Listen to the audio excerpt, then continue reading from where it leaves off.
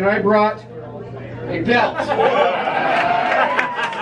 a huge professional wrestling fan. I'm a 37-year-old man, and I'm unmarried, so that makes total sense. Totally got it. This is the WCW World Heavyweight Championship belt, sometimes called the Big Gold.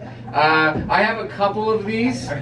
Clearly, I have a couple of these. I'm that kind of guy. This one is like my second favorite, but my first favorite, it's the WWE World Championship from back in the day, the Winged Eagle. These ladies are just like, I have no idea what this fucking loser is talking about.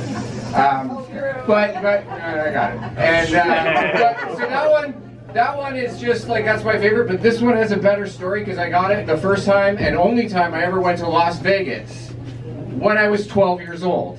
My parents divorced when I was like 10, and then my mom still wanted to go to Vegas because she was still getting all these mail saying like, come to Caesar's Palace, you guys used to lose a lot of money here, come back, come back, come back. And so she brought me, my sister, and my other sister didn't want to come because her boyfriend wouldn't come, so I got to bring a friend. It was pretty fucking sweet. And me and him stayed in a room, and my mom and my sister stayed in a room, and me and him just mostly lit fires in the toilet. There's a really big ass toilet, and they have matches on top of the thing, so we take a shit, and then we put like way more toilet paper on top and light it, and invite the other dude in to watch his some weird like bromance shit. I don't know. It's fucking.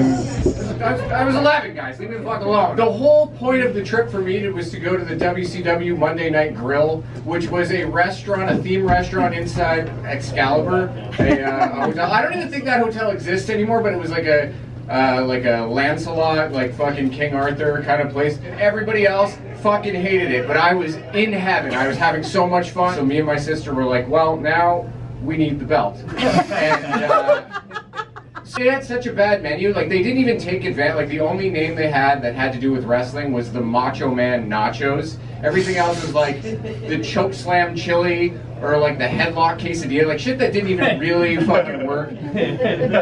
But so we go back and I'm in the washroom and my little sister pulls the trigger and buys the belt for us. But she got Goldberg on it, and that's who's still on it today, and he's like my least favorite wrestler. So like that's why I don't really love this belt, but I fucking really love this one. That's the IWGP. And I bought that with my tax return this year. Anyways, guys, thank you so much. Here comes Marlena.